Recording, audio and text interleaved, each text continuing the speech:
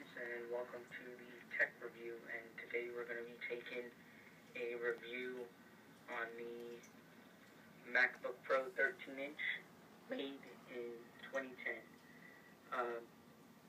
We're also going to be looking at how is it obsolete and how is it not obsolete.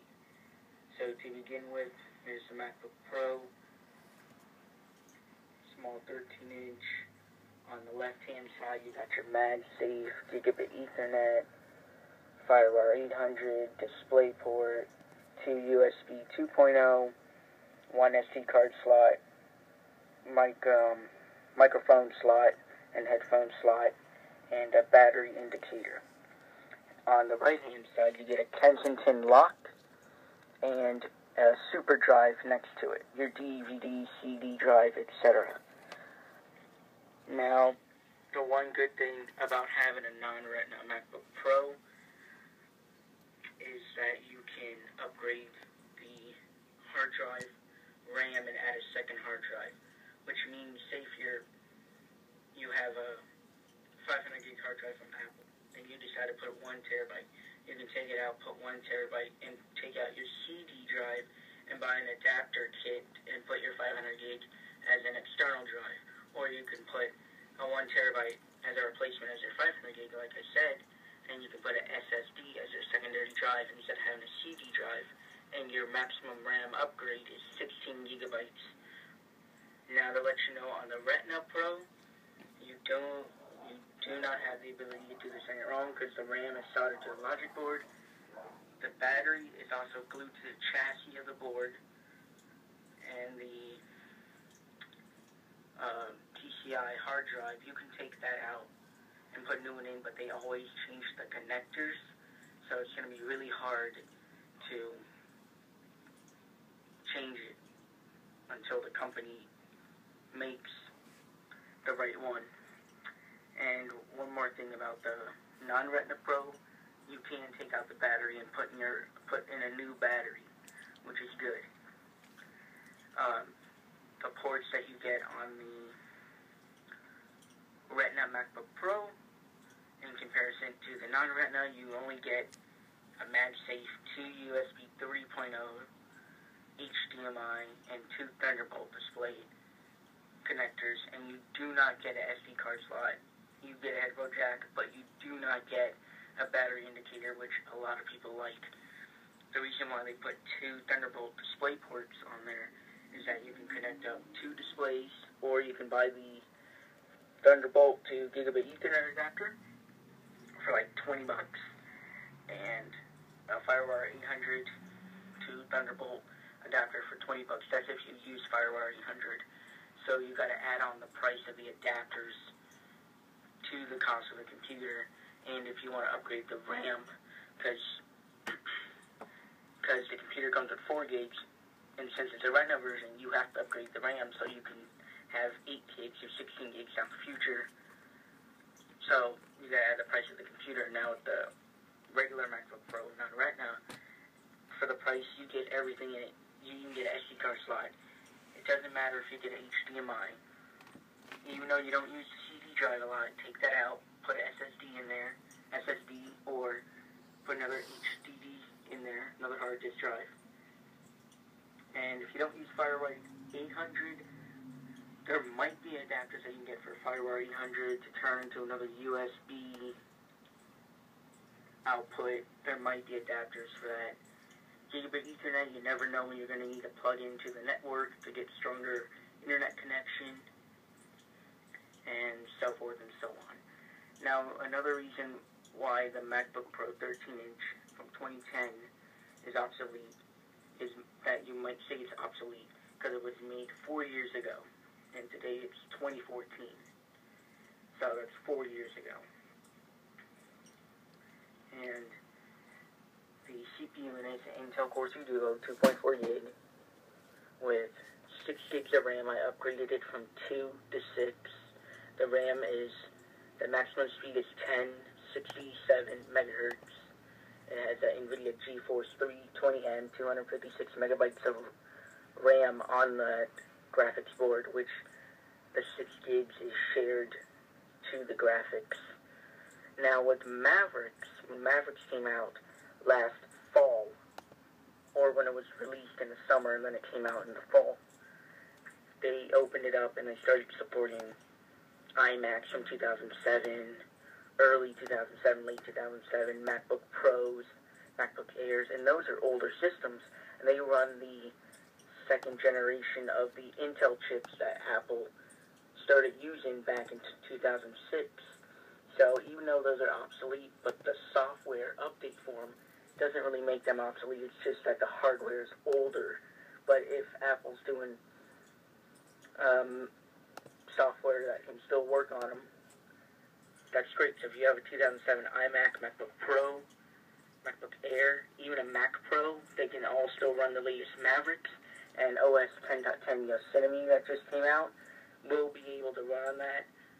If it doesn't run on that, then they might push it up to 2008 or 2009, but I'll let you know when I do a full Yosemite video, when I get the beta for it. Now with the MacBook Pro, non-Retina, even though it's an older model, I can still get the internet done. Every application works on there.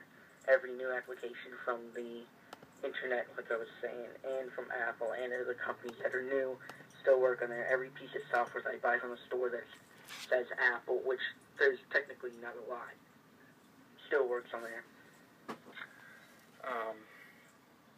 Another thing is, all the software from Apple gets updated. Everything from Apple gets updated. Everything works. And to give you a little fact, all these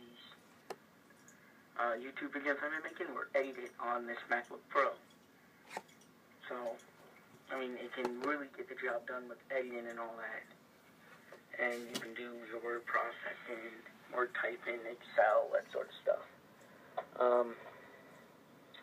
FaceTime camera, it has a 720p HD camera.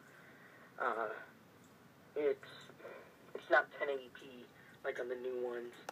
But, hey, you don't really need that good of a camera on the laptop if you're going to be making FaceTime calls on it.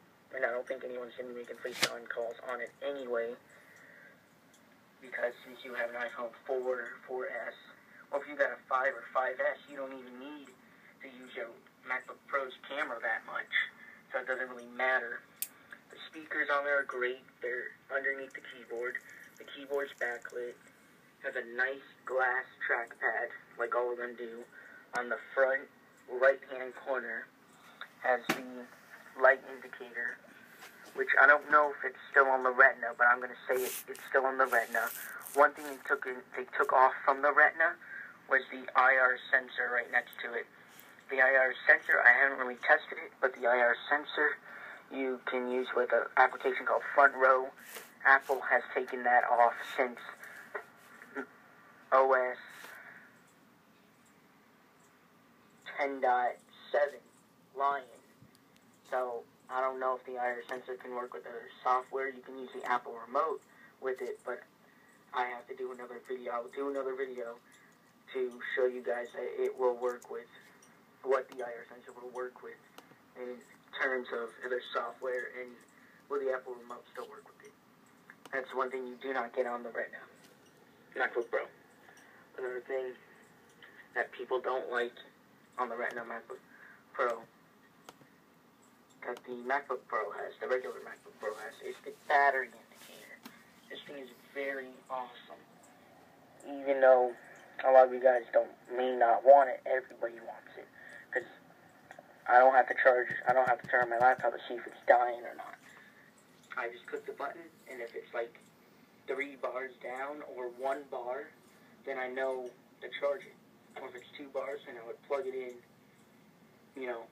But on the Retina, since they've shrunken down the bezel that's small, you can't, there's no way for them to put it on there. Put a battery indicator. But they could have put a battery indicator, but they decided that's too old school. And that's why a lot of people are going back to the non-Retina MacBook Pros. So, in this case, my mid-2010 MacBook Pro is old because of the hardware but the software makes it go faster. And another thing I have to say is, when I upgraded the RAM from 2 gigs to 6 gigs, it improved it a lot. It made it from going slow to fast. And I'm going to be doing a video on upgrading it to 8 gigs. I'm going to try to see if I can get some RAM that is faster than 1067. Because if I get a faster chip of RAM, then it'll go even faster. And I'm going to probably put an SSD in there and take out my CD drive. And one more thing about the CD drive part, on the Retina, you have to buy a $79 CD drive. So add up all those accessories you need with the Retina. For that same price, cheaper, you can even just buy a older MacBook Pro with 2012 spec in it. Spec hardware, which is still good, i7 and all that good stuff. And you can still upgrade. So, with the MacBook Pro, the non-Retina one is very good. Because, say if I don't need a CD drive, pop that out. I'm going to put an SSD in there, actually. I'm probably going to buy like a 500 gig SSD and put it on there and see if I can put the operating system onto the SSD and have the applications onto the hard drive. And I'll be making a video on that. And I'll be making a video on Firewire 800 to USB. That's if they do sell an adapter like that. I'm not guaranteed on that. And I'm going to do a video on the IR Blaster to see if it still works with the Apple TV remote and see what software that I can use on that operating system. And see if I can control the TV with it.